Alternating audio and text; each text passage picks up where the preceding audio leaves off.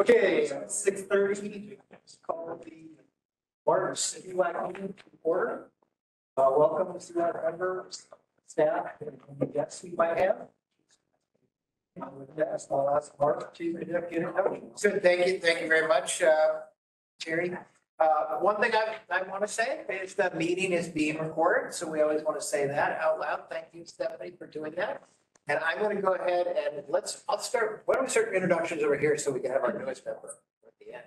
So you go ahead. I'm Joe Nico. And I'm Mark Joggers, the Chief of Staff. Terry Song, business representative. I am Diane Kennedy. I'm the Chief Executive Officer. Stu Peterson, business. I am Nisha George at large district rep. Ramesh Krishnamurthy, District 2. I know London by heart. Mike McKillop, District 3. Alan Jesse, Ag Rep 2. Mark Barra, Builder Developer Rep. Andy Haugen, District 4. George Marsh, Ag Rep 1. I'm Sherilyn Lombos, I'm city manager in Tualatin, and I'm the city representative. I'm Glenn Fee, I'm the environment rep and one of the environment reps, and I'm the executive director of Tualatin River Keepers. Noah Hayes, even though it's person. That's right. I want to go online now for other commission members. So Matt, can you introduce yourself? I'm Matt Wellner, one of the two builder developer reps. And Alex? Alex Span, District 1 rep. Now I want to introduce staff and presenters. So Bethany, you want to go ahead and introduce yourself? Hi, I'm Bethany Lund. I'm the Habitat Program Coordinator at Tualatin Soil and Water Conservation District. Thank you very much, Stephanie. I'm Stephanie Morrison with Clean Water Services. Our staff in the back of the room. Okay, sure. Start with you, Shannon. And Higgins. And McDonald, Natural Systems Enhancement and Stewardship, Clean Water Services. Heather Leader, Chief Financial Officer. Jack Down, Chief Operations Officer. Joe Gall, I'm the Chief Utility Relations Officer. Rich Hunter, I'm the Bid Manager in Natural Systems. Logan Owens, Operations. Thank you very much. And with that, I will back to you, Jerry. Mark. Okay, everyone should receive the summary of last month's meeting minutes. If the members will acknowledge that we reviewed and accept the summary of February 8th meeting.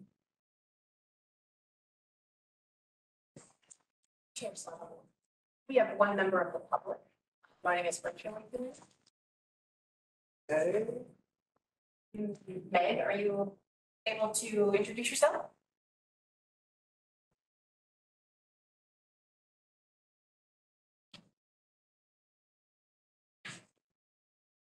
Don't have audio with Meg, but I see Meg Kennedy is online with us. Thank you, Stephanie. Okay, our first agenda item tonight is the Tualatin Soil and Water Conservation District Partnership. Thank you, Rich.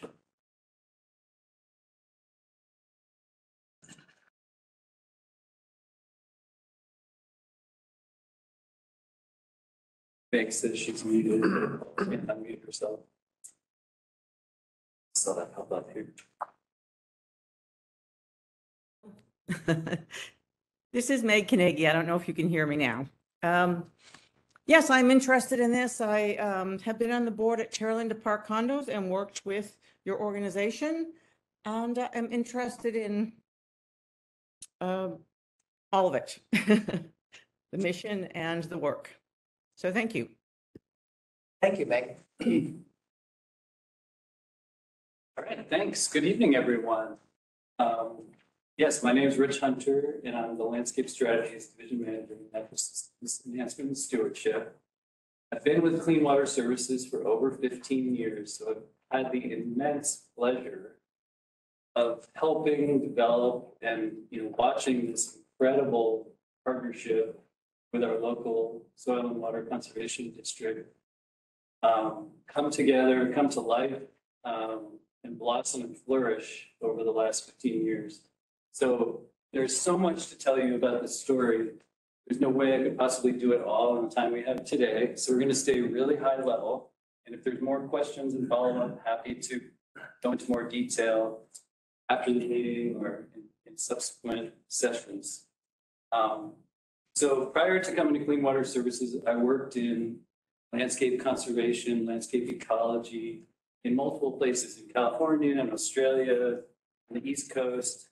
I can tell you, in all those different places, I have never seen a program like this where we've had such a incredible combination of local, state, federal government coming together, working together to solve a really large-scale watershed health challenge, which is the lack of riparian vegetation along a lot of the streams in the Tualatin River. It's just a great example of blending existing resources into a reliable and efficient mechanism for delivering a change on the ground that is just really mind-blowing scale, the way that it reaches across the watershed. So very excited to tell you about the program and to have Bethany here. Very grateful for her time and sharing the program today.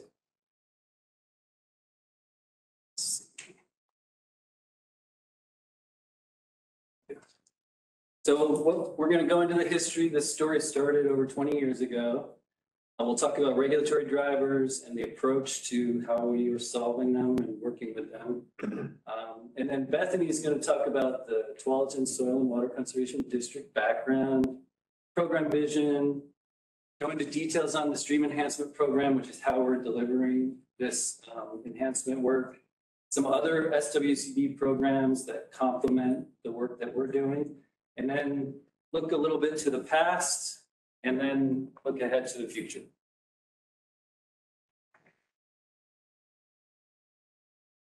Okay, so like I said, this story started over 20 years ago with a bundle of watershed health challenges. So in the map there, you're seeing in that green color is Washington County boundary. Then you can see the watershed for Tualatin River watershed is depicted by the shaded relief map there. You can see the main stem of the Tualatin, the long 80+ mile river that we have, Hag Lake and Barney Reservoir. You can see the urban service district. And think about the areas outside of there, North Plains, Banks, and all the agricultural lands that are there. It's over 20,000 acres of high value agricultural farming lands. Then you have all the mountainous area in the Coast Range that's forest, right? Industrial forest. So from a watershed health, keeping the water quality in the river clean, we need to be looking across that whole spectrum of land uses. We had challenges like the Agricultural Water Quality Management Program. Senate Bill 1010 passed in 1993, and farmers were struggling with how to meet these new regulations for water quality, which included riparian vegetation components on the streams. We have endangered species. Winter steelhead was listed in 1999, and we had critical habitat designated in the Tualatin River watershed. We had total maximum daily loads, which is a Clean Water Act term for how we control the amount of pollution that goes into the river. We had those for phosphorus, we had those for temperature and other things. The temperature was really the driver for this one. We also had land use regulations, State Planning Goal 5, Title 13 from Metro, which dealt with how to conserve natural resources and development land use process. So lots of different regulatory challenges and watershed health challenges. So the board gave Clean Water Services some direction to be a regional convener, to work in this space with all the different stakeholders and interests. And the criteria for those programs that would be implemented outside the urban area are there incentive-based and non-regulatory, right? Not forcing people, but encouraging people to do the right thing. And then involving partners, recognizing that Clean Water Services as an urban service district might not be the best suited to work in all those different land uses. So as a result of that direction,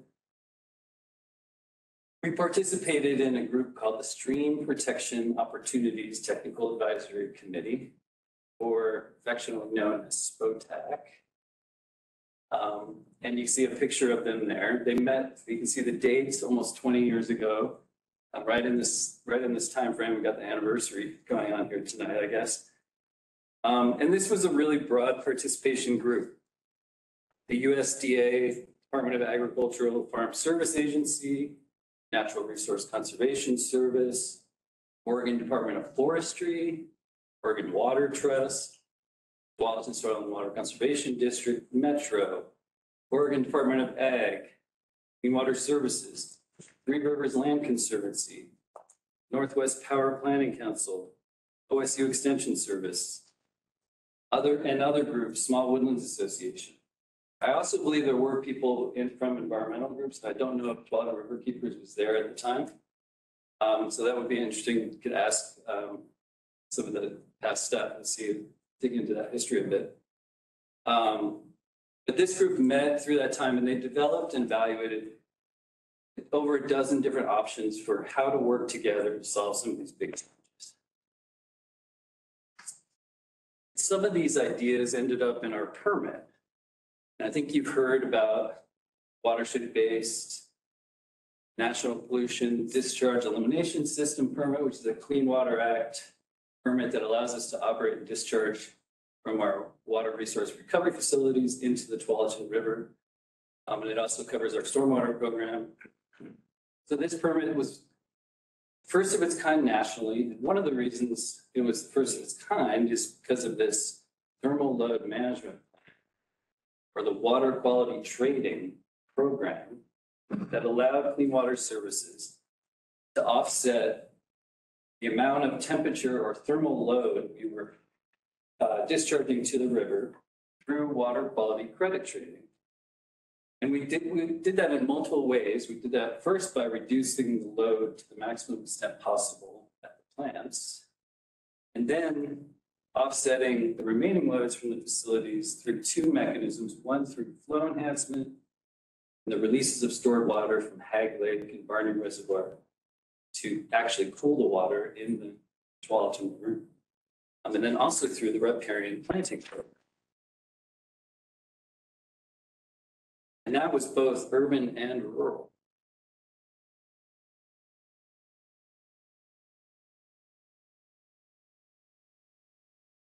So the riparian planting program brings up this term called shade credit. And that credit is the offset amount of thermal energy blocked by the trees next to the stream, keeps the thermal energy from warming the water.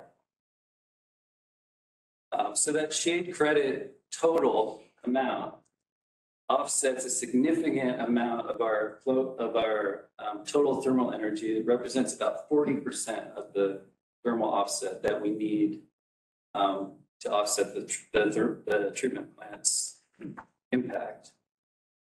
And that credit is calculated using a model called the shadolator.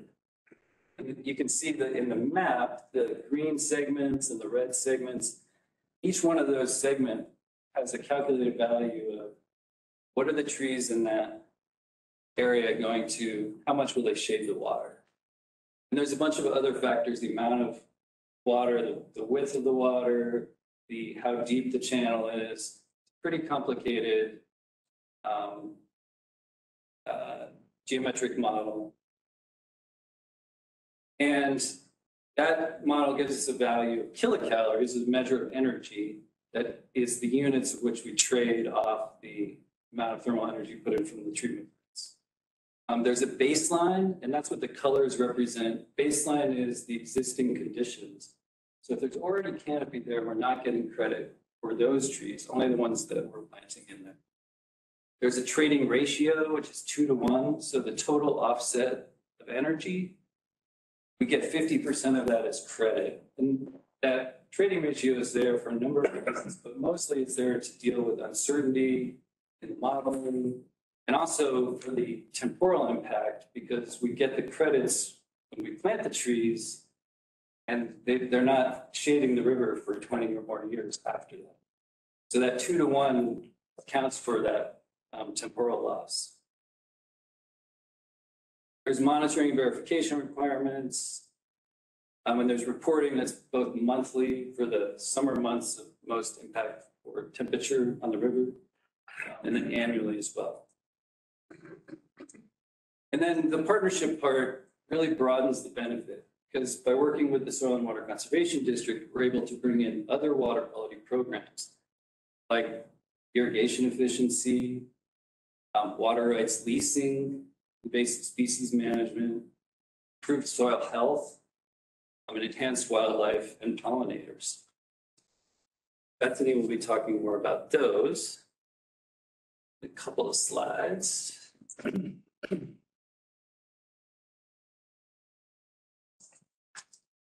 So Clean Water Services took a very unique approach to how we implemented our water quality trading.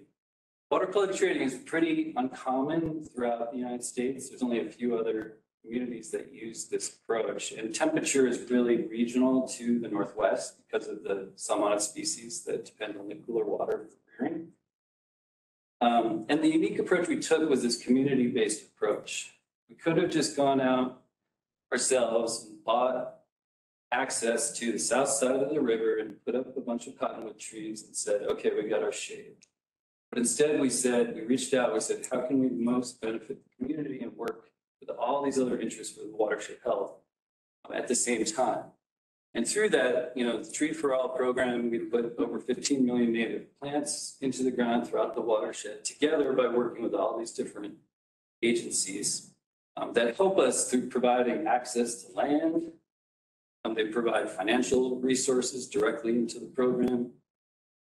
They make complementary investments, and they help provide effective customer service, that good government working together so that the public is receiving the more consistent and holistic message about how to best care for the watershed.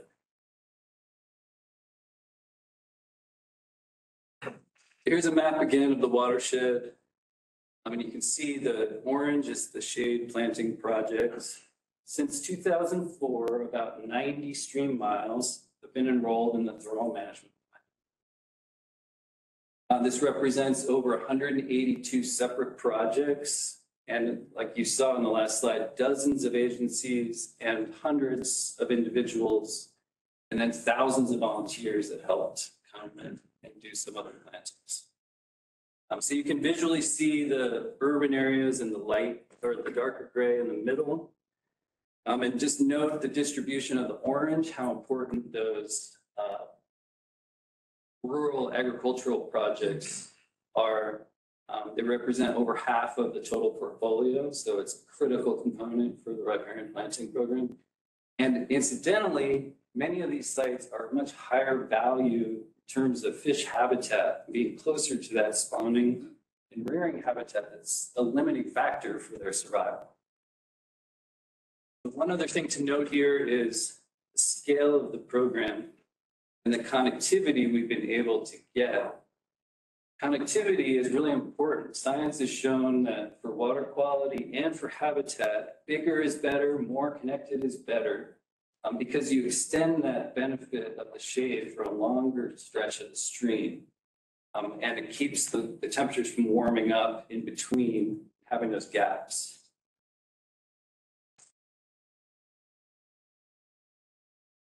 All right, and now I'd like to introduce Bethany.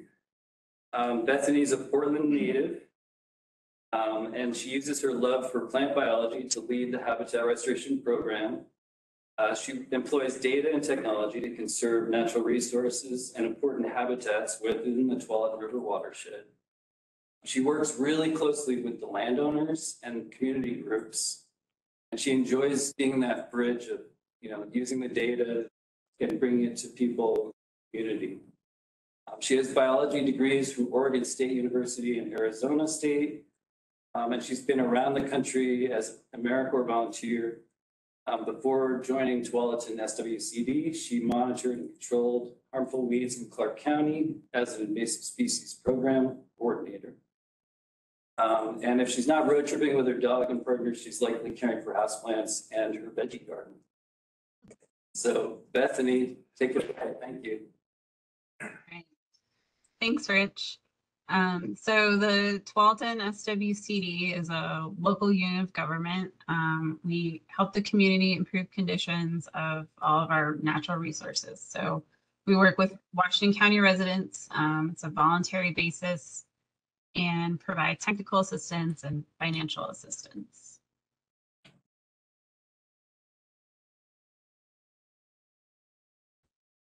So soil and water conservation districts were originally formed after the Dust Bowl to help landowners learn how to conserve their land and protect their resources. There are 45 districts in Oregon and nearly 1,000 in the US. So there are a lot of us. Really work to coordinate assistance for all of your sources, from all available sources. So public and private assistance, local, state, federal, to kind of bring that all together to develop a locally driven solution. So we work because we're part of the community with a local board and staff.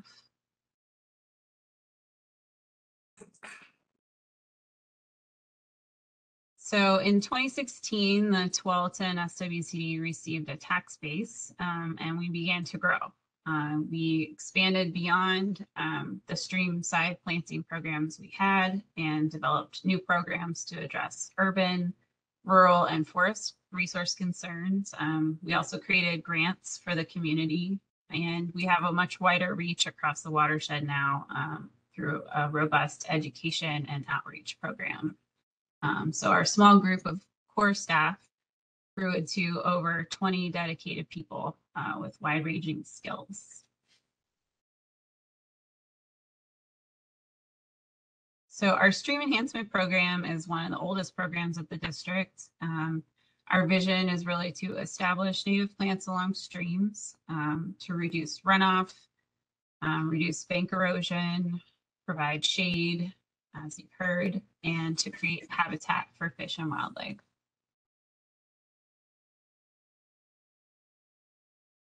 So the elements that make up our stream programs, we have financial incentives for participating in the programs.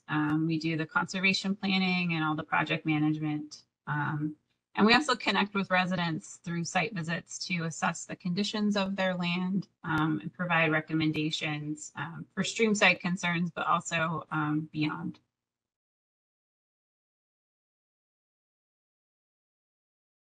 So we have two programs that make up the stream enhancement programs.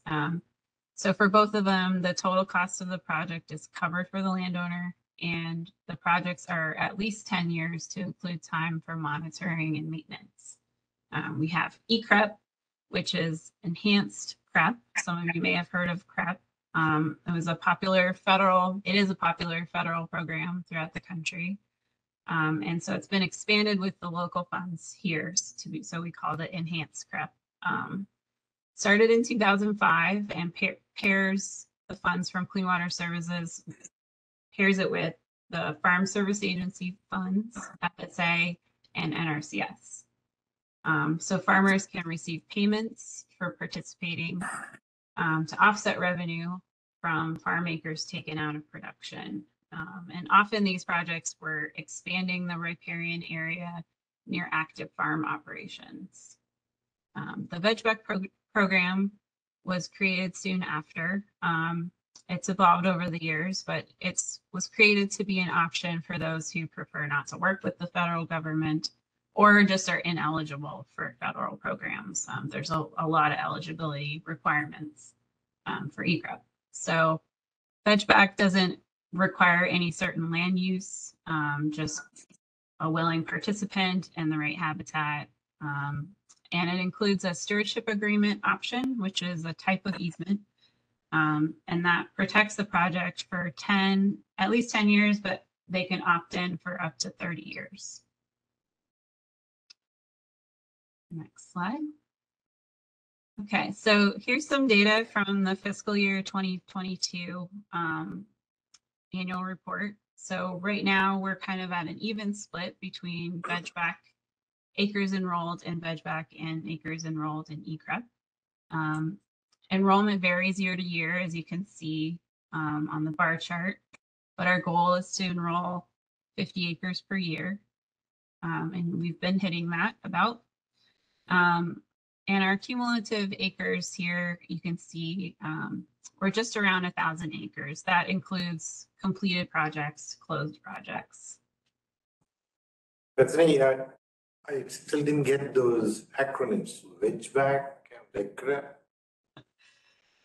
ECREP is Enhanced CREP, which is Enhanced Conservation Reserve Enhancement Program. And then VEGBAC is Vegetative Buffer Areas for Conservation. I'm still lost. I don't think I still understand what they mean or what it stands for. So one of them is, they're both operated by the Soil and Water Conservation District, and they're just enrollment options for landowners, 2 different ways to get involved in the program. One of them is a federal program that we've added a local component to that increases the financial incentive for the landowner.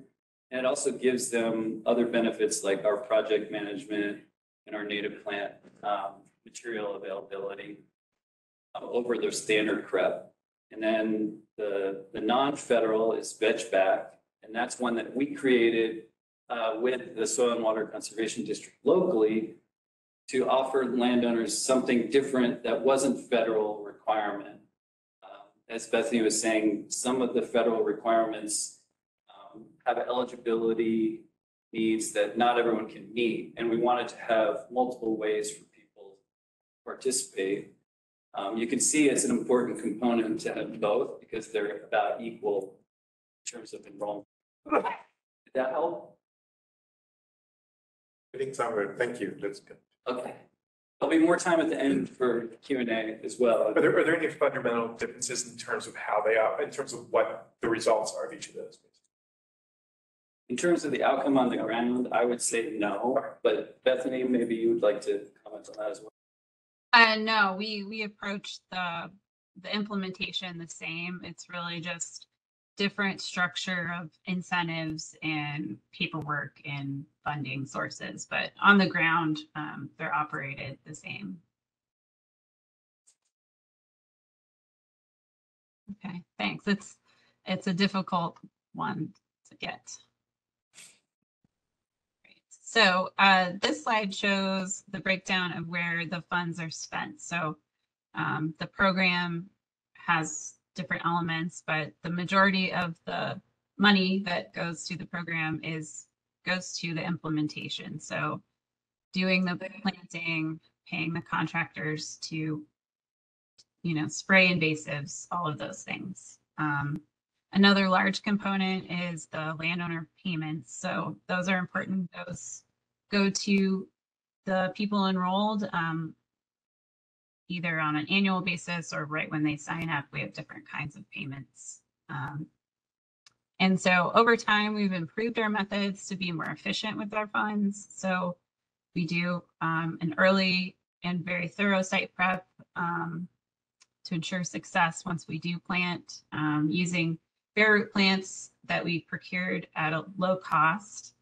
And then we do a high density planting to ensure success over time.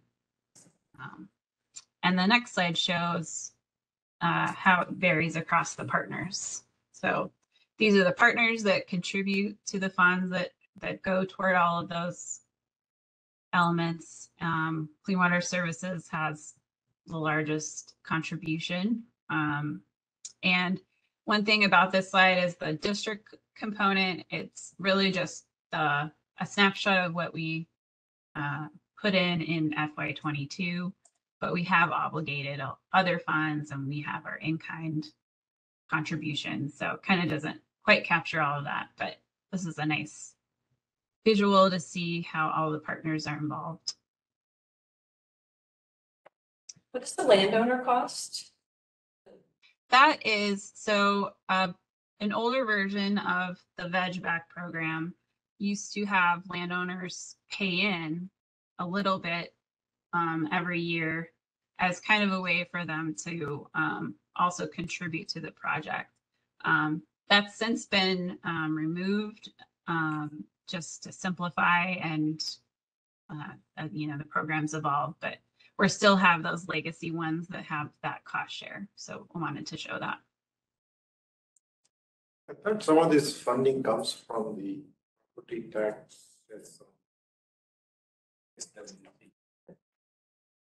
I didn't quite hear that, but maybe Rich can cover that You question. want to repeat it a little?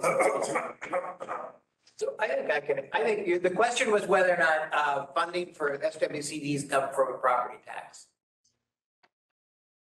So I think that's a reference to the levy that was passed, 2016. So yes, there's a levy that was voted on in the region that provided an operating levy to the Soil Water Conservation District. That money, I don't know if I don't know if that funds any of these programs or not. Bethany, that would be a question that I'd leave to you.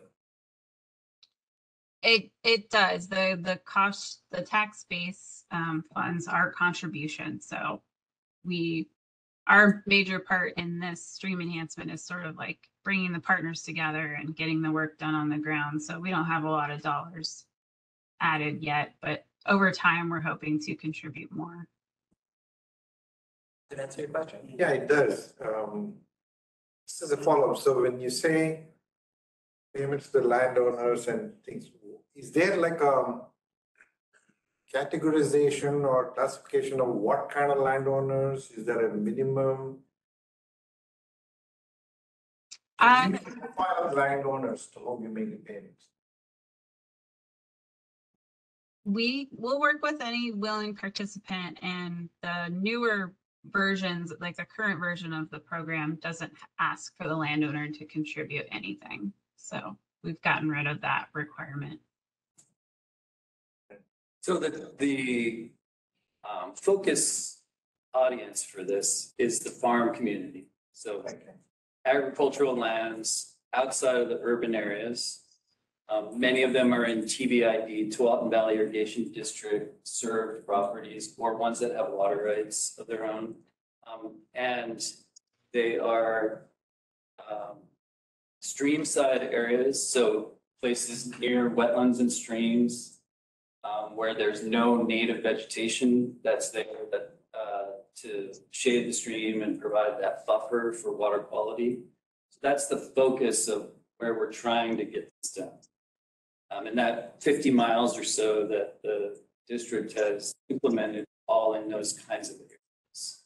Fantastic. Does that help? Okay. Are these mostly all family farms, local family farms? Bethany, would you like to comment on yes. We work with a lot of small farms. Mm-hmm. The way to think about this is across the state of Oregon and really across the country, people are struggling to figure out how to have agriculture participate in the water quality improvements within a watershed. And what we've been able to show by doing it as an incentive-based, non-regulatory program, you actually get people working together to protect the water quality of the river. So folks all over the country look at that we have with all of these partners. So, and the basis of it is with the Farm Bill. So the federal government is talking about the renewal of the Farm Bill, and PrEP is part of that. So we've been able to enhance it to really make the water quality improvements that we need to do. So that's the way to think about how we've been able to link ag into the solutions. Where people are complaining why ag isn't part of the solution. So that's fantastic. I think that's where is the biggest impact. Because last fall, I think I live on the banks of Butte Creek, right across from Butte Industrial Highway. Last fall, CWS came and did a lot of work for soil conservation or soil erosion, things like that.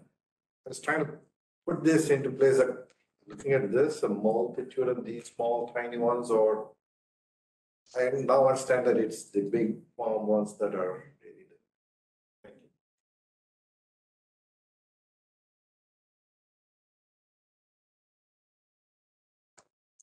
maybe this will bring it down to the ground level a little bit more, Okay. seeing these images. Go ahead. Yeah, so, okay, we have a few before and afters coming up. So this is a project along a tributary of McKay Creek that was started in 2014. So you can see no shade, dominated by weedy pasture grasses. And then right now it's a diverse wildlife habitat. The monitoring results show 40% shade and 15% invasive cover now. This one is in the Gales Creek Basin along Little Beaver Creek. So you can see not a lot of shade and some invasive species there. And then this 2019 photo, you can see the trees and shrubs are taking off, and we're at 53% shade and 18% invasive cover.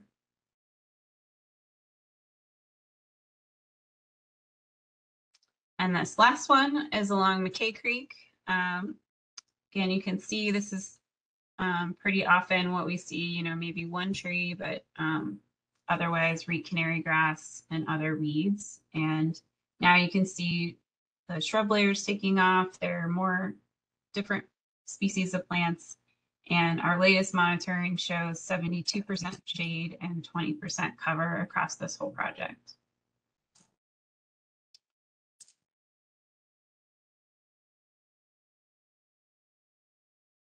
So in 2019, the district created the Habitat Conservation Program, and that is using tax-based funds to allow us to restore different types of habitat. And these are shorter term projects and often paired with other programs. So you can see in this map on the left, we have a veg-back program, as we've talked about. And then on the right, we are adding some prairie and upland habitat. So idea is just, you know, more is better. And this way we can meet community needs when we have more options and improve water quality across the watershed. And then the habitat conservation program that we created can also address aquatic habitat concerns, such as bank erosion, fish habitat, and fish passage barriers. So we've been able to bring together partners and grants to have a larger impact across the basin and do in-stream projects that we would never be able to do by ourselves. So this picture is one that happened last summer.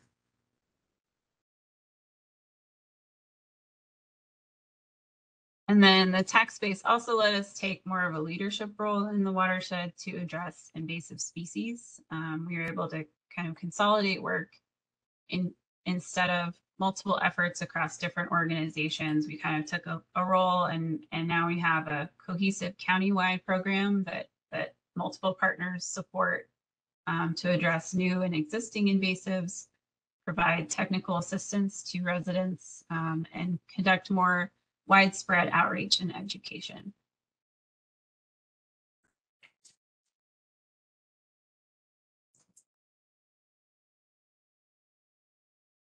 So we've got a little short video here, and this is a bit of a look to the past. It has 3 of the early adopters of the stream enhancement program interviewed. It's something we shot in 2014, and we thought it would help really connect with those landowners, the farmers, and maybe give you some sense of why did they decide to do this.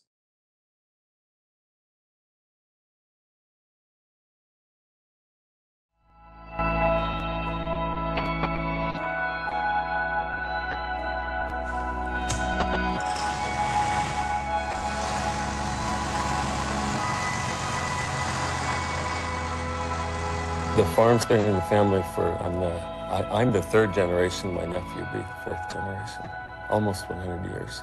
And on our farm, we have about 2 miles of the upper tributary of the Council Creek drainage area. And we've planted all native species, trees and shrubs to help cool the water, filter the water, provide cover for wildlife, pollinators, insects, bees, birds.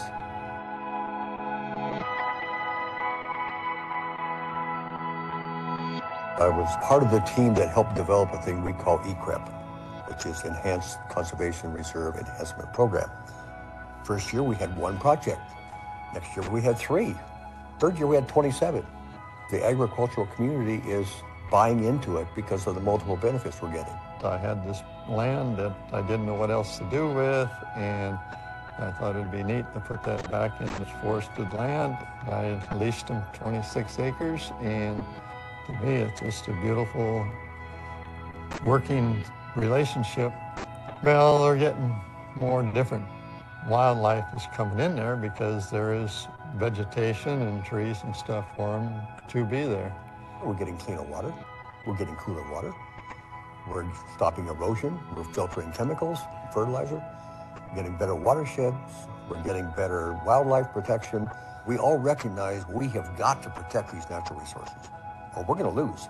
Water's a public asset, so as it passes through our property, we need to make sure that we protect that. Sometimes you know what is right, but it's hard economically to do it.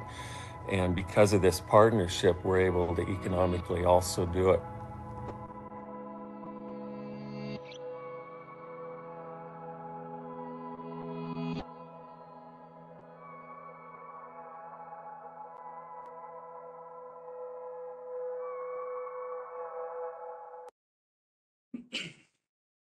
Sorry for the technical challenges there. Thank you, Stephanie, for making that happen. Hopefully you got enough of the gist of that. Some really, really cool interviews with those folks. And just hearing that common value, you know, the shared values that make this partnership so special. It's not just the organizations with our regulations saying, oh, we got to go do this, enforce this. There's really a common value for that watershed health there that I hear. 10 years, would you do it again? Absolutely. Is sentiment still the same amongst? Sorry? Is the sentiment still the same amongst all the landowners along the? We've had very good re-enrollment success. Bethany, I don't know if you want to comment on this. Yeah, we've had great re-enrollment, and the landowners interviewed here, one moved out of the state, but the other 2 did re-enroll with us and are still participating.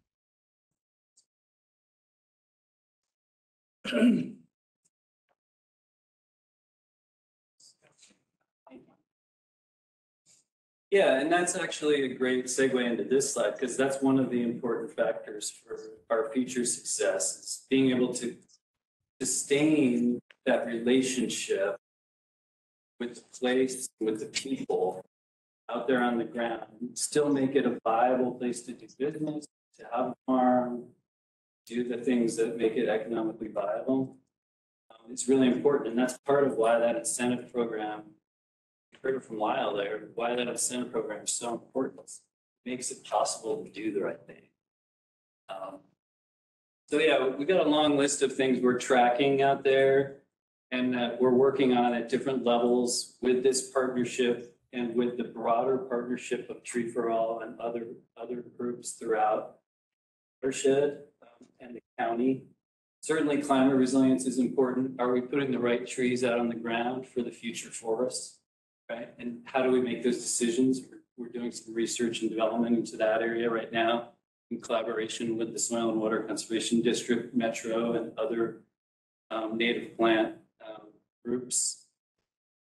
Wildfire is a huge issue with climate and with the forests, especially in that urban interface and where we're working around residents and farms, structures and buildings, a really important component.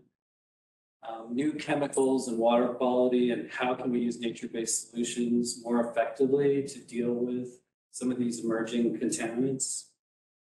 Environmental stressors, I mean, heat domes and invasive species and all those things are long-term factors on the success of these forests and making sure that that shade is there for the long term. Clean Water Services continues to receive credit as long as we can show that those trees are providing that shade, providing that function, that water quality value to the system. So all these are really important, and we have various task force and groups working on how to incorporate them into future programs and how we manage everything. And with that, I'll leave the rest of the time for more Q&A. Thank you very much. I wanted to take an opportunity to thank you. It's a remarkable effort. We have to do it in the future. It's an imperative for us for how we offset thermal impacts. The other thing I think is very important to recognize is this program really out of advisory position. 2001, the board of directors directed CWAC to look at partnership opportunities, including things like there's this thing called CREP. Nobody's enrolled in it. Washington, I've never heard of it. Can you look into it? A couple of years later, a subcommittee of this mission was put together to really do our side of the work on there. And in response to the comment you were making to Glenn there was John McDonald, who was in that, chaired that. The executive director of Trout Unlimited, Tom Wolf, was on that committee. A member of the Urban Streams Council, Dennis O'Connor, was on that committee. Linda Craig from the Audubon Society Board of Directors was on that committee. John Cousins with the 12 Mile Irrigation District was on that committee too.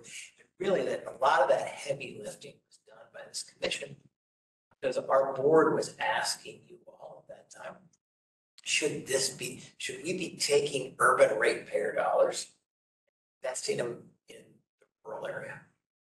Is that going to give us the best bang for our buck? And boy, I mean, I know some of these people are around still, and I think just so much pride in what they've been able to put together and what Rich and his crew and Bethany, I mean, the work that SWCD has done is just incredible. So thanks for the additional historical context, Mark. That's great. I saw Stu had a hand up. Yeah, do you reach out to the landowners and say that are buying these stream banks and say, hey, would you like to participate in this? And they come to you and Bethany, you want to take that one?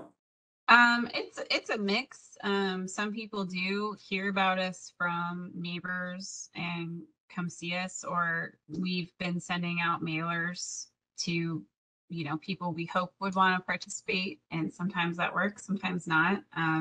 So it is a mix. At the beginning, I think it was a lot of word of mouth and, the early adopters, they say, and now it's more of a mix. But we do have an outreach program trying to target properties that we think would have a large impact if we enrolled them.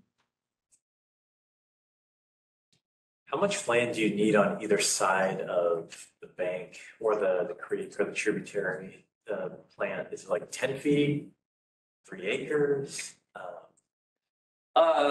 That's a great question. And I would say that the best ecology answer there is it depends. But average rule of thumb, we get the most shade benefit. So if we're focused just on temperature from the first 50 feet of away from the stream. So think stream bank and then 50 feet away. And that's one of the reasons why our vegetative corridor standards have that same number in it for the urban area. But there's a lot of other benefits, both to nutrients, sediments, as well as wildlife habitat, carbon, all kinds of other things from expanding that out. And so some sites, it does make a lot of sense to go wider, especially where we have wider floodplains. And those are wetland and upland complexes along the stream. That enhancing the hydrology of those can have a really good impact on the water quality in the river too. But that's kind of the rule of thumb. The farm program prep, I think we go up to 180 feet. Bethany, I think that's right, huh? The shade leader model, the maximum is 135 feet. So anything we go further than that is not part of credit for Clean Water Services directly. Yeah, I'm curious as to whether there's currently enough funding for the current demand. And also, are you looking at, there's huge dollars coming through 2026 from the Inflation Reduction Act for watershed resilience and restoration. Is that a part of the equation or part of the planning in the watershed? I know that's kind of a big thing right now, and nobody's exactly sure what that looks like. So I guess two-part question. Great question. Yeah, we have an interest in acquiring more shade credit. So the funding we would need for that is there. As Mark said, it's an imperative for us to continue to grow that program. So I would say yes for that. I think there's great opportunities with federal funding programs. We didn't go into a lot of detail, but Bethany and Lacey and others at the Soil and Water District have done great things with leveraging federal programs. The RCPP, which, you know, Rural Conservation Partnership Program, I might be making that up. It's alphabet soup. That's one that we've been able to leverage the fundings Clean Water Services gives to bring, I think, about 2 million additional dollars into the basin. So yeah, we're definitely looking at those opportunities. I don't know, Mark, do you have anything else? Well, one thing I'd say is, I remember, I think, it was the last meeting, maybe the meeting before when Tracy Rainey, who was our government affairs manager, came and talked about our federal legislative agenda. And our board is very focused on conservation programs in the Farm Bill because of the recognition of the support that it provides staff. In particular, because we're leveraging those particular things. I think that's this particular program is probably. We are certainly going after dollars in the infrastructure bill. We have a number of programs there. Specific to this, it's really the Farm Bill, which is why it's important. It's reviewed every 5 years. Maybe we can talk more about details of that, follow up. Yes. I didn't understand, there was a couple references of the tax base expanded your access. What does that mean? So I'll start and maybe Bethany can finish and give some more specifics. So the tax base is in reference to the Tualatin Soil and Water Conservation District. Prior to that, they were only getting funds through state, Oregon Watershed Enhancement Board funding and Farm Bill programs, so federal programs. They didn't have a local source. And Clean Water Services program, this riparian planting for shade credit, was a significant component of what their overall funding was. That helped them build capacity and to demonstrate that track record and build their profile in the community to then be able to lead a funding measure in 2016 where voters approved a tax levy to give additional local dollars to the Tualatin Soil and Water Conservation District for a broader program that's much bigger than just riparian planting. Okay. Is that okay? Yeah. Anything to correct or amend on that, Bethany? I think you covered it well. We, because the entire county, voted for us to get that, that is why we expanded our area to address all concerns in the county. Hopefully the last question. Following up on Stu's question, you guys you have any comment on how you address the existing shade area, preserving what's already there? Most of your presentation was, hey, there's nothing there, we want to go put something in. Where does that fit into your picture? I love that you asked that question because that's something I ask myself a lot. That's one of the challenges with the model we have is the baseline is existing conditions. So the only incentive for us to invest to get that credit return on investment is to put in the gaps. But we know there's resource issues in the existing forest, and we need to make sure that that sustain itself and that connectivity can be there. And that's why this collective approach and doing things with partners is so important because they can bring other resources to help fill the gaps for those kind of areas where we have forested areas that just need invasive species treatment, or they might need some diverse plantings to add some additional species in there. It's not just us doing all of that. There's also many different ways that the areas are protected. It's from like direct impact, somebody going in and logging it or cutting it down. That Senate Bill 1010 and the Agricultural Water Quality Management Plan, Oregon Department of Agricultural Regulations require that if there's native vegetation that's functional alongside streams, that it be maintained. Farmers can actually be found in violation of that and have to work with groups like the Soil and Water Conservation District to replace it. So there's a regulatory component that helps protect the existing forest in those areas that's now in place that wasn't always there. That legislation passed in the early 90s and has still been a ramp up of implementation over time. In the urban area, we have our design and construction standards that set aside the vegetated corridor area, which is a buffer to the wetland and stream areas. So that's a way it's protected. And then there's other groups like Tualatin Conservation District or Metro or other parks groups or private conservation groups that will purchase property or easements to keep existing resources intact. That help. Yeah, it's a patchwork approach, and these landscape conservation strategies require that fabric of different strategies, different solutions to address all those different situations that are out there in the landscape. Because not one program can really do all those things. Somebody seems to have the big picture. Yeah, for sure. Thanks. Yeah. Sorry if I missed it earlier, but what is the capacity of the program, and on an annual basis, how much of that capacity is actually being planted annually? By capacity, do you mean like how much new areas added or? Yeah, like what, how much productivity could the program generate on an annual basis with the funding that's available? How much of that capacity is actually being done on an annual basis? I'm laughing a little bit because Logan's been asking me the same question. I love that question, Mark. Thank you.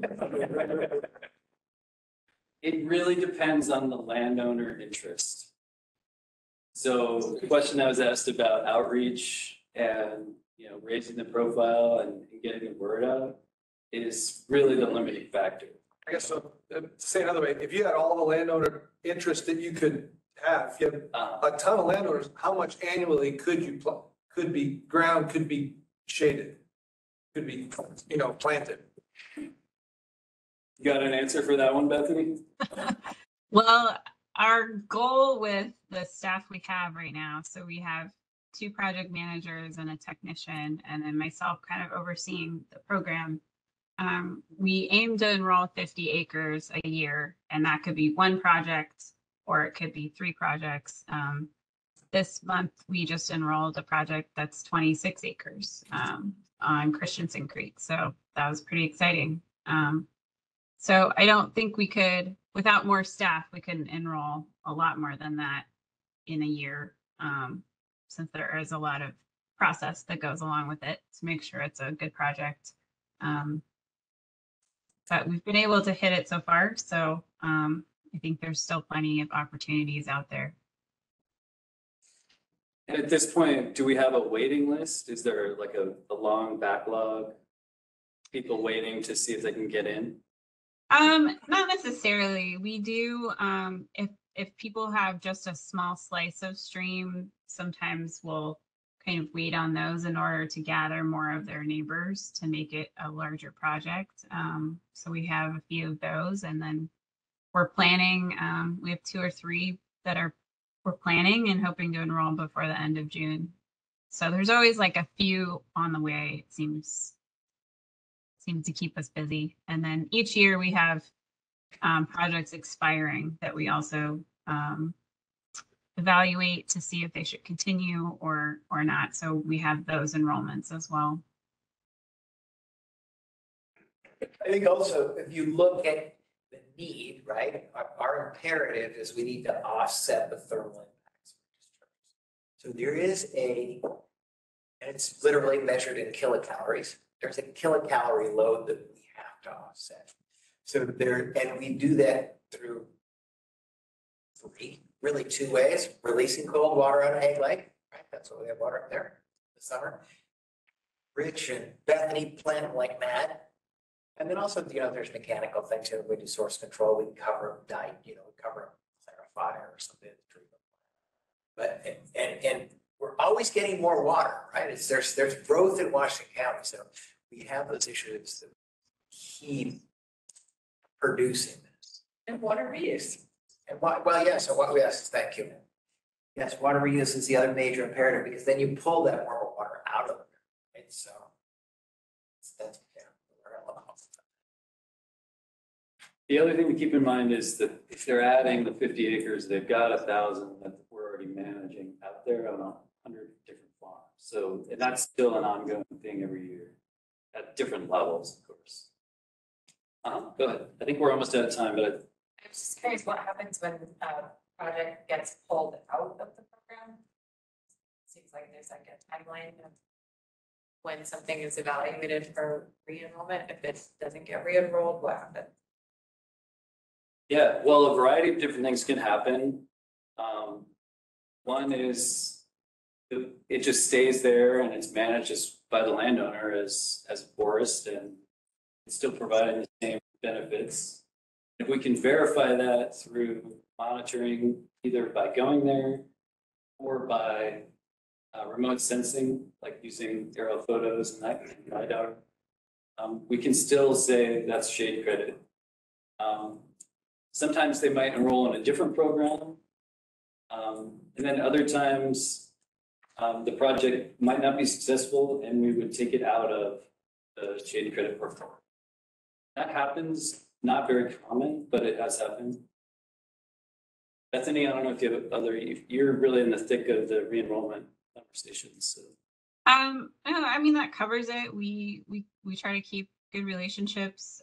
Sometimes people are just ready to end it, but they're okay with us monitoring as needed. Sometimes they want to move from ECREP to VEGBAC and do a 30-year and just have it be solid for a while. And other times, yeah, it's a small project. Maybe we enrolled it right when the program started and now it's complete and, really doesn't need to stay in. So. Can I ask a question real quick? Oh yeah, sure, go ahead. It's more a curiosity of anything, but of the 1,000 acres that we have under management, was any of that productive farmland before we restored it? Some of it probably was. I don't know how to figure that out, but a lot of times it's low productivity land that floods often, that's hard to farm, that's expensive. Maybe they'll have one good yield 1 year and then they get 2 or 3 years that flood them out. So often that's when they start looking at other options and turns out that could be good habitat for us to restore. So I wouldn't say it's all, farmland, but there is some in there. I guess, is there a thought process that we go through if somebody brings a piece of high value farmland and for whatever reason they don't want to farm it, but they want to put it into our program? Would we have a reason to reject that? And I'm only thinking of that from a kind of what of our state land use policy is relative to ag land and such. That's a good question. I don't know that we have had that discussion.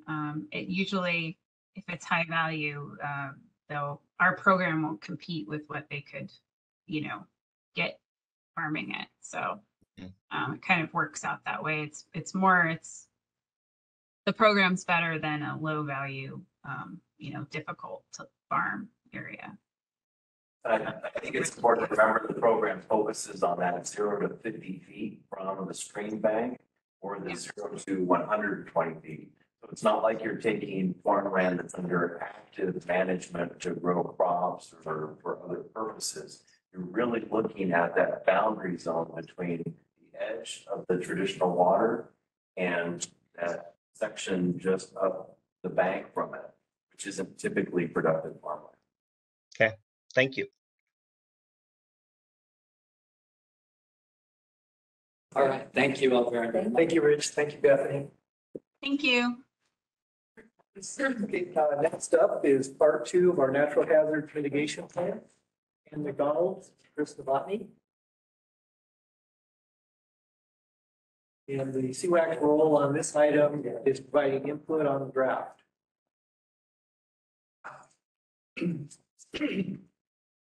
Hi there, are you guys ready for me to start? We are. You are, great. Hey, everybody, thank you again for joining us. My name is Chris Novotny. I'm the Strategic Risk Manager for the district. In this role, part of my responsibilities are to assist with the coordination of the emergency management program. As you'll recall, at the February 8th meeting, we spoke about Clean Water Services participation in the countywide effort to update FEMA's Natural Hazards Mitigation Plan.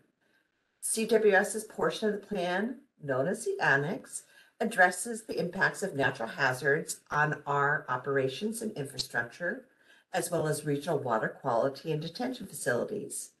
This is the first time CWS has had a standalone annex. In previous submittals, we were part of the Washington County plan. So the hazards addressed in our plan include dam failure, drought, earthquake, heat, extreme heat, flood, landscape, volcanic ash, wildfire, winter storm, and windstorms. Kind of everything you'd ever want in a hazard situation and more. So tonight we're going to do a quick recap of our annex, discuss the general themes received through the public comment period, and outline our next steps. It is my absolute pleasure to introduce Ann McDonald, the Senior Water Resource Program Manager, who's been the lead on the project for CWS, and Shannon Huggins, who's been our Public Involvement Coordinator for the project. Ann, I'll let you take it from here. Thank you very much, Chris. So as Chris said, I'm Ann McDonald, Senior Water Resources Program Manager here at Clean Water Services. And it is a great pleasure to be in front of CWAC in person again. I mean, last month was remote and we had technological glitches, and I'm anticipating none of those today. So thank you very much. As Chris said, we talked the last time about the general purpose of the plan, the premise of the plan, that it is focused on our staff, our facilities, and the provision of the services that people expect from Clean Water Services. So tonight, I really want to talk a little bit, go into the annex that is our piece of the plan. If you recall, there's the base report that acts as an umbrella over all of these annexes, and then all of the plan partners, so the cities and the other special districts, along with Washington County and Clean Water Services, each has an annex that describes then the, all right. Stephanie, where am I? Is it better to use this? Okay. So each annex then describes the facilities, the vulnerabilities that we see from looking at the hazards relative to what we've already done and what we might have left to do on our facilities, and then comes up with a set of action items that we anticipate being able to complete in the next 1 to 5 years that could help mitigate for some of those vulnerabilities. We also, once we got everybody else's cards, we did look for consistency with the other annexes. Because we are the last out of the chute, we can kind of fill in gaps that we see, and we'll be doing that in the next finishing that work in the next week. There isn't a FEMA requirement for consistency between the annexes. These are our documents and they are to be useful to us. But what that means is that what Washington County wrote and how they describe things is different from what TVWD wrote, and it's different a little bit from what Clean Water Services has written.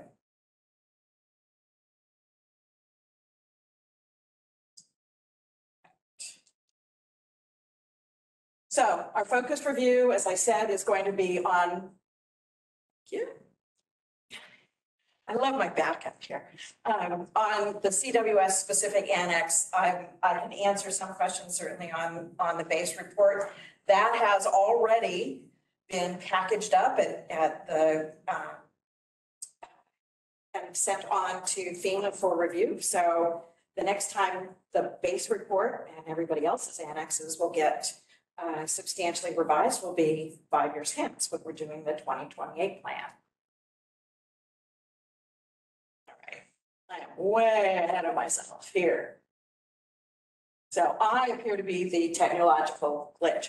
The mitigation goals I think are useful to revisit. And again, these were developed by all of the plan participants as a group. This is on the slide is just the very abridged version, but I would recommend that if you get a chance that you go ahead and take a look at the full text. I think we've gotten a good set of goals that we can go back and work with. Right. So in terms of the vulnerabilities that we looked at, we focused on our critical facilities, our non-critical facilities, and then our nature-based investments as sort of classes of vulnerabilities. And Rich just gave you an absolutely wonderful overview of a good, by far the largest portion of our nature-based investments. And they are crucial to our being able to deliver the services that we need to treat water, allow people to have hot showers and warm water wash when they need it, and still manage the thermal load in the Tualatin River. Critical facilities are those specifically that would be attended to as quickly as is humanly possible in the event of a region-wide hazard, say a large earthquake. If everything is critical, nothing is critical. So we've really focused on those larger elements of our sanitary system, our water resources recovery facilities, pump stations, force mains, the siphons underneath the Tualatin River where sewage is carried under the river and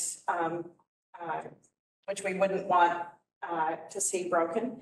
The non-critical facilities then are the smaller diameter and some of the local infrastructure that Clean Water Services has, for which Clean Water Services has responsibility, and our storm system, which while individual, say, water quality facilities might be useful in the event of a low-cost emergency or even a larger event, we're not going to try and immediately fix the storm system.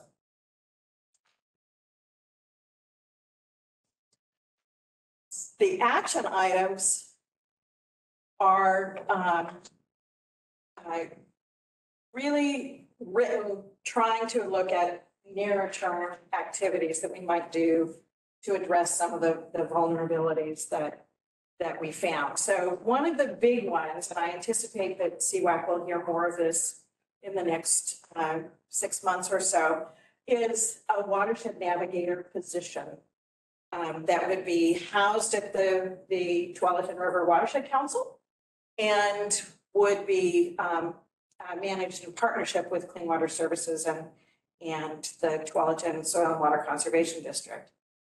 This is an outgrowth of an effort, a joint effort between the SWCD and Clean Water Services that started several years ago and resulted in the Watershed Navigator website, which I hope you take a chance to go check out, that has online resources for residents here in the Tualatin Basin and really how to live near and around a stream, how to deal with water, how to live the good life in terms of existing well with the natural environment in the Tualatin Basin. We're trying to augment that with a staff position, as I said, at the Watershed Council. And we have actually applied to FEMA for a grant to provide the bulk of 3 years worth of funding for that position. So that is our lead action item. That's our highest priority action item. We also, certainly equally important, is making sure that we have an appropriate funding strategy for the Scoggins Safety of Dam projects. As dams go, this is one of the most seismically vulnerable in the Pacific Northwest, possibly even in the Western US. And we want to make sure that we are a robust partner for Bureau of Reclamation. And by putting it into this plan, we're telegraphing to the broader community that we have that commitment. Improving the resilience of our infrastructure and our operations is sort of the next category of action items. And one of those, for instance, is support for the seismic upgrades that we're anticipating at field operations. Those are already in our capital improvement plan. And so we're demonstrating again that commitment. The nice thing about these action items is that by having them in this plan, it signals to FEMA as well as other funders priorities that we have. So it may be something, for instance, that excuse me, that we could go to FEMA for external funding, that or for other similar projects. So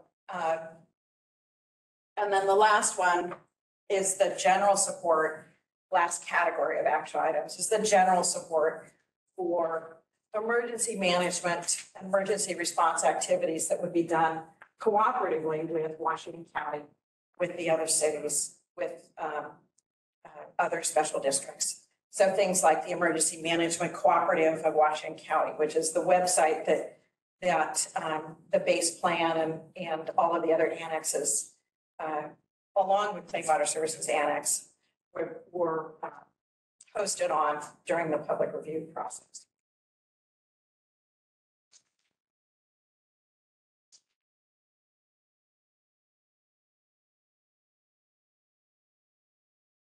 All right. This is the first time I've been in person on this machine too. Thank you. All right. There's always a need for a backup. But I think I've lost credibility with my daughter in terms of managing technology. So in terms of where we go from here, the public review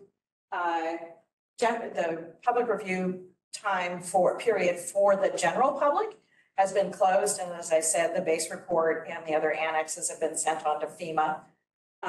We are continuing to accept public review, certainly from CWAC, but we also then will be taking the CWS annex to the board for just a look-see at the board learning session in April, and Mark will be presenting the overview for that, so that the board, already familiar with the Washington County annex and with the base plan, will see ours coming along and be able to put that into context. Once that's done, if there are any other revisions that the board requests, we can make those and then send it on to the State of Oregon Office of Emergency Management and send it on, and they will send it on to FEMA for review. That starts a 45-day review clock. We expect that we shouldn't have too much back and forth with FEMA to respond to any comments or questions that they have. And we'll then finalize the plan and in response to their comments as needed, and take that then to the board for approval, anticipating June or July, depending on when we can get FEMA comments back and when we can get on the board's calendar. And then, as I said, we'll have another plan to update to do in 2028. In the interim, we will be checking in with Washington County and the other plan participants and just tracking how well we're doing on implementing these action items, seeing which ones might need to change, and getting ready for the 2028 plan. So we're a snapshot in time now. Not having an action item in this plan does not prohibit us from doing something if we see that it needs to be done. But it does then allow us to receive a lot of the pre-disaster grant programs that FEMA has going. And we will be tracking the activities of Clean Water Services in Origami, which Chris uses as the risk management tracking system. So this is something that will live long after the plan is approved by FEMA. And those of you who are on CWAC in 5 years, you'll hear about it then. So with that, I will take comments, questions. Yes. So I was around in 97 when, not just Lake Oswego, but Lake Tualatin. And I was wondering, is that the model that they use for flooding? I mean, is that what they looked at and said, okay, what happened then? What do we do that happening? In parts of the basin, we use the 96 flood. And no, Shannon, come on. I want you to answer that. Oh. So yes, there is a hydraulic model that FEMA has of the entire Tualatin Basin, and that's the one that they use to set the regulatory floodplain. So that's really what we used, but they tweaked that model in some places to account for observations from 1996. Sure, okay, but do they have a plan, and do they use that as a plan? Is that a major plan on how to manage that? And again, not just to establish a floodplain, but to think, okay, what could happen differently? Sure, yes, I mean, to the extent that that experience has carried through in the individuals who are working on this plan, we absolutely have. I think Washington County has used that, for instance, in looking at road closures and looking at what bridges might be vulnerable. So, yeah. We also look at it in day-to-day operations when we consider the placement of existing infrastructure. So one of the prime examples is our siting studies associated with the placement of our pump stations. Roads to go to the report. Yeah. You guys don't wash your car down the creek like. Well, and also to know which roads might become closed de facto with flooding, so that we can look at that with respect to how we operate our water resource recovery facilities, for instance, or how we get access to a pump station.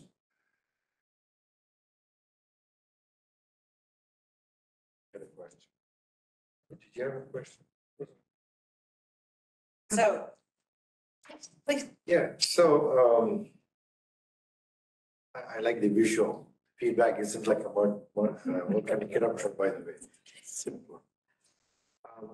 So on this Kagan's Safety of Dams project, Is all the funding for anything to do with that needs to come from FEMA or the federal government?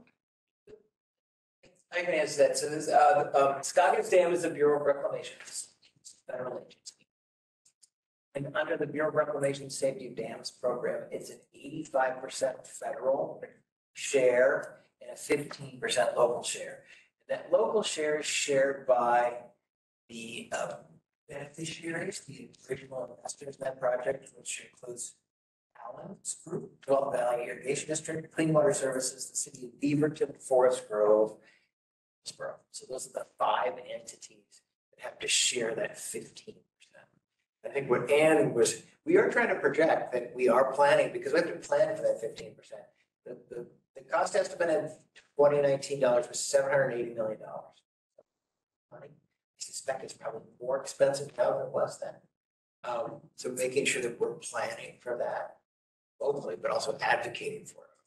So where I was going with that lead in is, I think the plan that I think we also saw a few meetings back in the legislative agenda about we're taking that. That looks to me more like funding and the budgeting for preventive or the update of the dam. For which something happens tomorrow and then a fix needed. Do we still need to wait for FEMA federal funds, or do we have another budgeting process to fix Scoggins Dam to be? The separate funding process. In fact, I think the president's budget came out today or maybe tomorrow. So each year we see that, and it's usually funding and then it goes to the Bureau of Reclamation. Is it $780 million? No, because they're still in the design process. They are, I forget what percentage they are, but it's 30%. And now they'll have to go through the statement process, which they're anticipating they'll get done in the next 2 years. So it is a little like, oh, it's the most threatened dam, it's gonna fall down. So they're on a real hurry up schedule, which means, I don't know, 7 or 8 more years perhaps. We've been going at it since 2012. So it's a separate budget. Anything Yes. that needs to fix into that of. That is a separate federal agency and it's a separate budget. The interesting thing, unlike a lot of FEMA stuff, is it's a programmatic piece. It's not an earmark or something. It's not that's beyond that dam.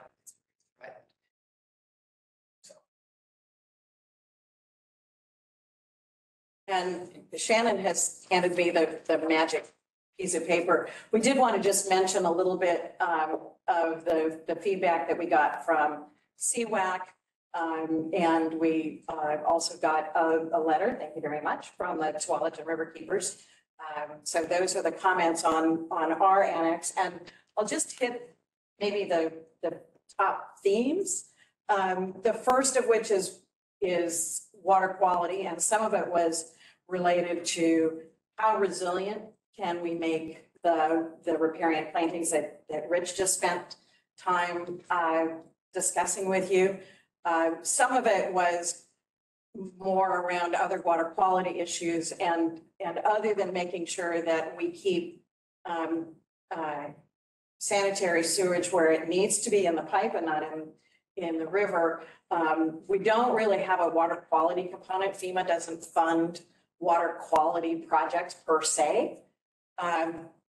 They are trying to figure out what it means to fund a climate resilience project. That has been something that is new in the last couple of years. So there may be some of these projects that have a substantial water quality component that for which we could get FEMA funding. But we aren't seeing that right now. So that stream channel dynamics, we know that we live in a dynamic landscape. Streams are not supposed to be locked in place. If they are, they look like the LA River with concrete bottoms, concrete sides, and not much in the way of anything that a fish would want to be in. We're specifically focused, as I said, on our facilities, our provision of services when it comes to looking at that. So one of the things that we have long had that to some degree, to a large degree, does reduce the vulnerability of our sanitary collection system, particularly the small lines, is that we have have done a risk analysis for our sanitary lines as they relate to risk from stream channel erosion. And so we know where those are. We are repairing them as we can. And one of the action items is to get not just the ones that are exposed dealt with, but to get the ones that are close to being exposed dealt with. Water rights as a drought mitigation strategy was brought up. This has been something that I think Clean Water Services has been talking about for a very long time. We do have some water rights. They aren't necessarily always reserved for in-stream use. We're talking about a water bank, but we're talking about it in the our climate adaptation roadmap, which is going to the board in the board learning session and on April 6th. So some things we felt were better really captured in that climate adaptation strategy document rather than in the natural hazard mitigation plan. And then some things we put in both because we want different audiences to see that those issues being addressed. Stormwater management and flooding. Diane's mantra to me for the last, how many years? Many years, has been we're not a flood control agency, and we are not a flood control agency. We have through the stormwater part of our permit, some responsibilities to manage runoff volumes. And there are some things for which we may find flood management benefits ancillary to a broader stormwater project. But that was one of the themes. With regard to earthquakes, primarily looking at shaking, straight shaking and liquefaction. And there was a question about the difference between a Cascadia zone earthquake and a local crustal earthquake.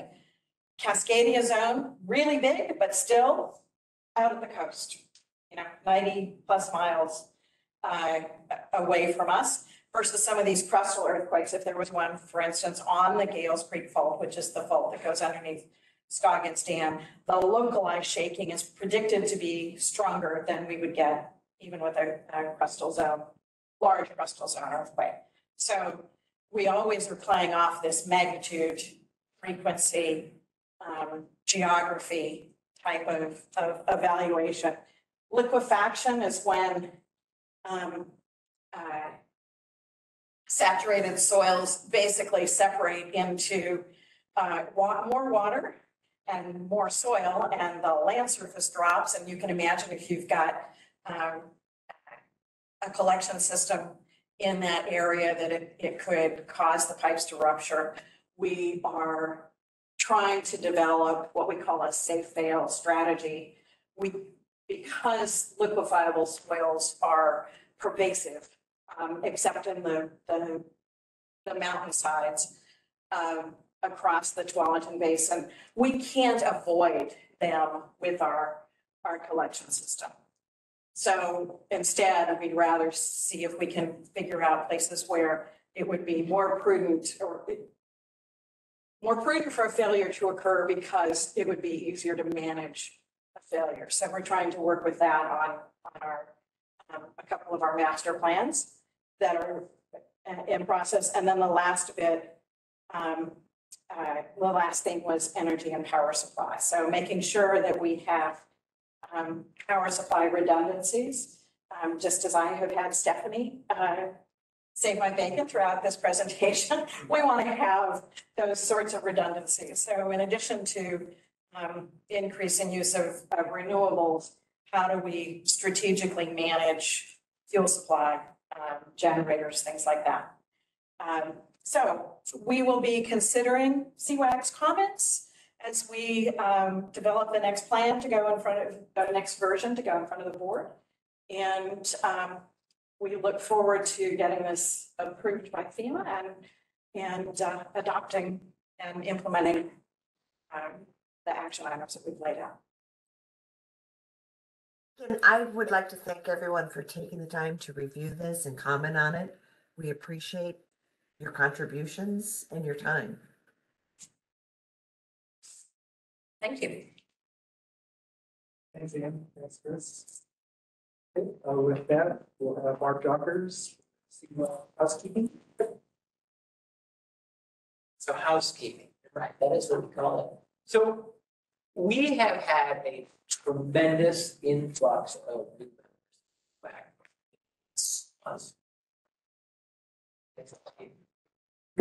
You've got a senior status here now. You've been for what, 3 years now? And Stu's just got appointed to a second term. Mike has got his second term, so there are a few people that have been here. Or actually, Mike, it might be Mike's 25th term. I was gonna say it. Well, and Project started, I had black hair. yeah. So, I mean, to give, in full disclosure, Mike was the city rep when he worked for the city of Tualatin. For a long time, he was the person who sat here as the city rep. Not long after he retired, Commissioner Rogers appointed him to the commission here. So you do have a very long tenure. But toward that issue, we are looking for opportunities to provide orientation. Commission to provide the bigger picture of our funding, utilities we operate, where we operate, the work we do. And we have been hosting these Saturday sessions with local elected officials and with staff members, and we have a Saturday session on April 22nd. Remarkably early day, 4 hours from 10 a.m. to 2 p.m. on a Saturday at our Durham facility in town. You'll get an invitation to that. If you're able to attend, we would greatly appreciate it if you could. If not, we will find another time to cover these things. The commission most likely will be joined by other elected officials that Joe will invite, as well as, for instance, the new public works director. I'm sure he's there. Sherilyn, if you've got new staff members that would benefit from this, we would certainly welcome. The other thing that Stephanie and I have been working on is you will get a short survey. We're trying to look at how we should operate this most effectively. We're going to ask you a number of questions on, still want us to mail things to you? Or would you prefer that you get it electronically? Or would you prefer just to pick it up here? Do you want us to send electronic calendar invitations? So that's Stephanie, make sure that I'm here. So we can do that. You'll get all those questions. There'll also be questions like, do you have any dietary preferences we should be aware of? Because we always want to feed you. I want to make sure we're feeding you the right things. Any requests for accommodations you may have. Also, we're collecting a variety of demographic information on the commission. Race, age, gender, pieces like that that we need to collect. Work for our board as well. So that will come to you by noon tomorrow, is that what we said? We'll send it out tomorrow. We'll send it out tomorrow. I think it'll take you 5 minutes, so. That's all I have from housekeeping. Thanks, Mark. Okay, we have the public comment session. Meg's still with us? I do see that she is online with us, yes. Okay, we invite public comments. There's a 2-minute limit, which Stephanie will time.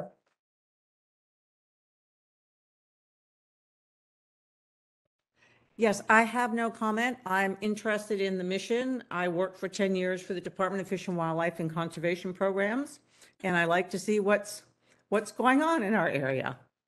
But I have no specific comment at the moment. Okay, well, great. Thank you for joining us. With that, Mark, we'll move on to announcements. Okay, so survey comes tomorrow. We've got that orientation at Clean Water Services Essentials on the 22nd. For those of you that are serving on the budget committee, that meeting is on the 5th. And I'm going to quickly look here. Your budget will be delivered to you on A week before? 2 weeks before. Oh, the 2. Yes, the 28th. The 28th of April, you'll get the budget, which will be 2 weeks in advance. If you're new to the budget committee, Kathy, our CFO, is available to sit down, kind of go over the whole piece with you so you can understand that. At our next meeting in April, Kathy will be here talking broadly about what our budget looks like. We'll also talk to you about something we've been doing, some cost of service study. also looks at how we allocate our costs. And finally, I've told you this before, we are hosting a joint barbecue and canoe trip on the 12 River on Thursday, the 14th of September. Doing that with Len's group, the 12 River Keepers down at Cook Park. So we'll get you all those things. And our next meeting is on the 12th of May.